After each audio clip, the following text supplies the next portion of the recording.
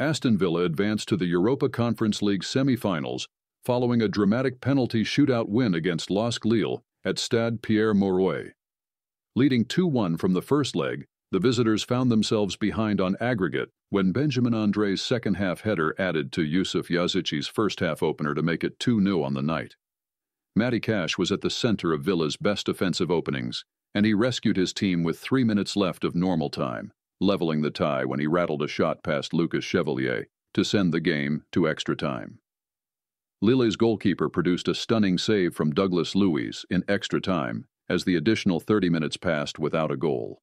In the shootout, Villa netted 4 of their 5 penalties, while Emi Martinez saved from Nabil Bentaleb and the final kick from André to send his side through to the last 4. Villa will face the winner of Olympiacos or Fenerbahce in the last 4, and the club can now look forward to a first major European semi-final since 1982,